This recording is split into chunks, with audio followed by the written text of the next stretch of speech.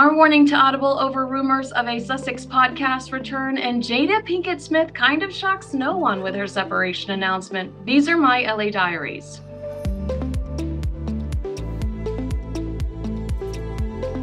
Lots of Harry and Meghan news to get through, so let's jump right in. The long wait is over. Harry and Meghan finally have new titles. I saw your comments. I heard your cries. The monarchy angels have answered our prayers. Harry and Meghan are now officially ... others. The Daily Mail's reporting that King Charles has radically reset his late mother's concept of the family firm, now categorizing them as senior royals, working royals, non-working royals, and, well, others. The others are apparently Prince Andrew, Harry, and Meghan, with Andrew prioritized over the Sussexes. I mean, look, it's not exactly what we were looking for, but it's certainly a blow to the old ego. By now, you've heard all about Harry and Meghan's trip to NYC. Or maybe you haven't, because according to The Express, no one cares.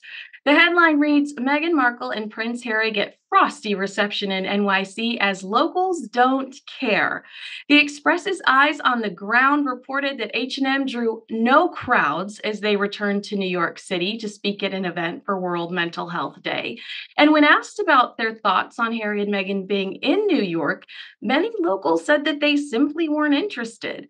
This is in stark contrast to the hundreds of people who lined up to see Prince William outside of an NYC fire station. Despite the lack of interest, the Daily Mail pointed out that eco-warrior Prince Harry and Meghan Markle took a gas-guzzling 7-car convoy around a single block in NYC. I mean, obviously, this was to avoid a similar incident like last visit's now infamous near catastrophic car chase that happened in May. The Daily Mail notes that the Sussexes had a marked NYPD escort accompanying their SUV fleet.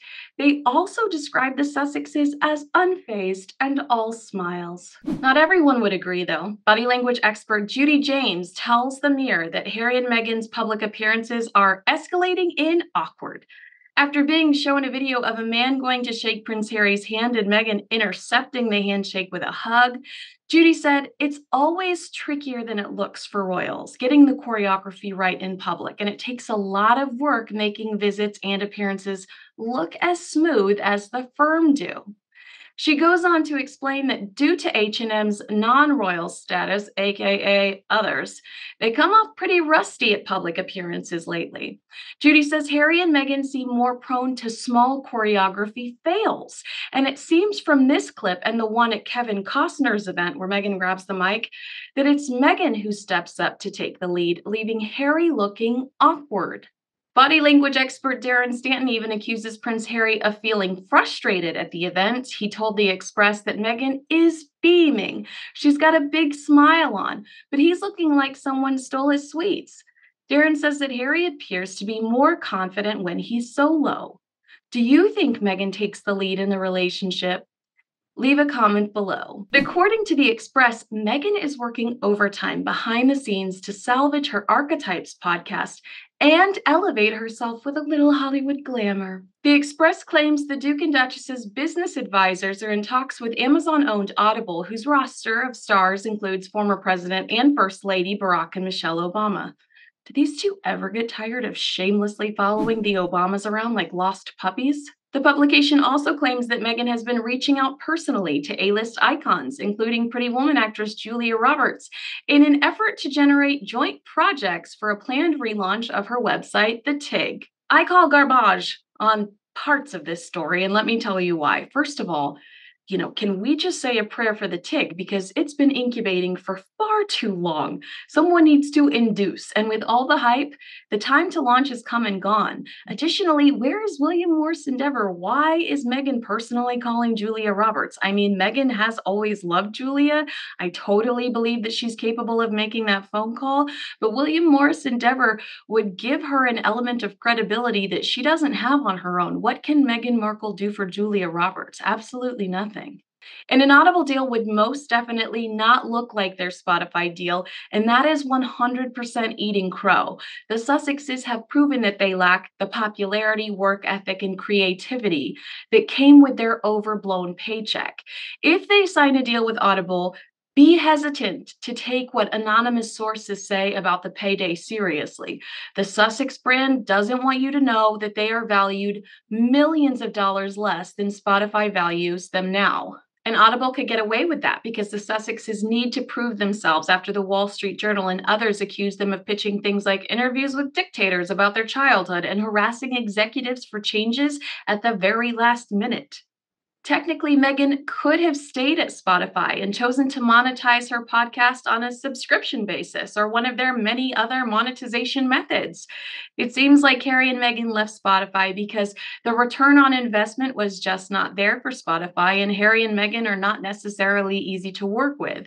So, good luck to Audible. We don't technically have to warn you because Bill Simmons already did. When Will Smith slapped Chris Rock at the 2022 Oscar Awards, he set his career back decades. People stopped returning his calls. Movies were put on hold. He was considered a not so great guy. All over some chivalry. Rock had made a hair joke at Jada Pinkett Smith's expense. Will didn't like it. And then there's the infamous line, "Keep my wife's name out of your mouth." So imagine our surprise to hear Jada reveal that the pair have been separated for 7 years. TMZ reports that Jada made the revelation Wednesday in a couple of different interviews, one with People magazine and the other with Today. In both, she admits that she and Will have been leading separate lives since 2016, and that even today they continue to live separately. While refusing to acknowledge what officially led to the breakup, Jada bizarrely claims that she has no plans to divorce Will. The actress says she's committed to working through anything. It's clear that she specifically sees their current relationship as a platonic partnership, a partnership they seem to want to maintain. Will and Jada's relationship has been a huge source of speculation around Hollywood for years. In 2021, Will admitted that his marriage was not monogamous, telling GQ, "We have given each other trust and freedom, with the belief that everybody has to find their own way. And I don't suggest our road for anybody, but the experiences that the freedoms that we've given one another and the unconditional support, to me, is the highest definition of love." Jada also famously revealed a 4-year relationship that she had with one of her son's friends on her Facebook show, Red Table Talk. During that discussion, Jada referred to her relationship as an entanglement. That term instantly became a pop culture sensation. No reaction as of yet from Will. Of course, all the juicy gossip is being regurgitated to promote Jada's new book, Worthy, out on October 17th. Will you be buying Jada's new book? Please let me know in the comments below.